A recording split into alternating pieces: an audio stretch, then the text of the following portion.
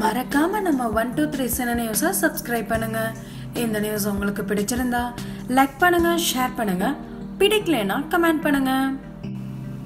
தளபதி 63 படத்தோட இயக்குனர் அட்லேன்றது உறுதியாகிருச்சு.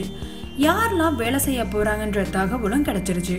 படத்தோட பெயர் மெர்சல் கார்ட்டூன்றதுல ரசிகர்கள் ரொம்ப பெரிய எதிர்பார்ப்புல இருக்காங்க. சர்க்கார் படம் தீபாவளி ஸ்பெஷலா வெளியாச்சு. விஜய் முருகதாஸ் கூட்டணியில மீண்டும் உருவான இந்த படத்துக்கு வந்த சர்ச்சையெல்லாம் இந்த படத்தோட பெரிய ப்ரமோஷனாகவே ஆயிடுச்சு.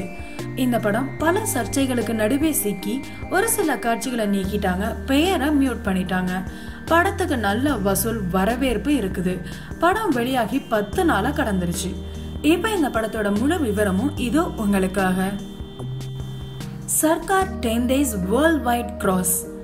தமிழ்நாட்டில் 115 கோடி, ஆந்திர பிரதேஷ் மற்றும் தெலுங்கானாவில் 18 கோடி, கர்நாடகாவில் 16.60 கோடி, கேரளாவில் 15.5 கோடி, நார்த் இந்தியாவில் 3.5 கோடி.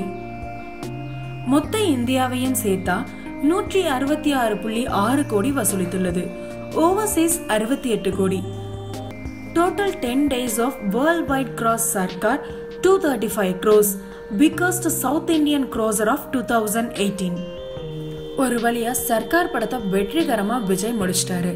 அடுத்து விஜய் யாரோட கூட்டணின்றது நம்ம எல்லாருக்குமே தெரிஞ்ச விஷயம் தான், அட்லியோட தான். அந்த படத்துக்கு இசை ரகுமான் இசையமைக்கிறார். மெர்சல் படத்தோட கூட்டணி மீண்டும் அமைஞ்சிருக்கு. இந்த படத்துல விஜய்க்கு ஜோடியா சேர போற ஹீரோயின் யாருன்ற கேள்விதான் இப்ப பிரபலமா ஓடிட்டு இருக்கு. இந்த நிலையில இந்த படத்தோட டைட்டில் ஆலப்போரான் தமிழன் வைக்கப்பட உள்ளதா தகவல் ஏற்கனவே வந்துச்சு. ஆனா இப்ப வரைக்கும் என்ன பெயர் அந்த படத்துக்கு வைக்கலான்னு முடிவு செய்யவே இல்லையா. மேலும் அந்த டைட்டில் அட்லி வேற ஒரு படத்துக்காக தான் பதிவு செய்து வச்சுள்ளதா தகவல் வந்துள்ளது.